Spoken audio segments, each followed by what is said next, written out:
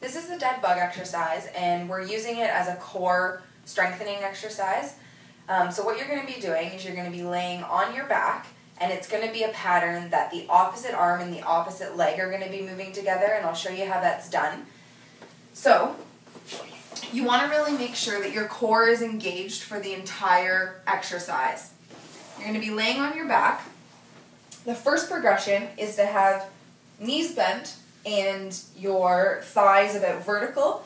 Now this is only to be done if you can't do the following progression, so you want to be doing whichever exercise here is the most difficult but you're still able to do. So the first one is bent knees, arms are up towards the ceiling. As I'm in this position, my core is on and my back is nice and flat against the mat here. And what I'm doing is I'm lowering the opposite arm and the opposite leg away from each other down towards the floor, and I'm keeping this core contraction on while I'm doing it, and slowly coming back up. And then you're just alternating through that. The next progression is then to straighten the legs, and this is a little more difficult because you have a longer lever that's pulling against you. So again, same idea. Opposite arm and opposite leg. I'm keeping my core turned on the whole time so my back is staying in a neutral spine. And you can alternate through those two.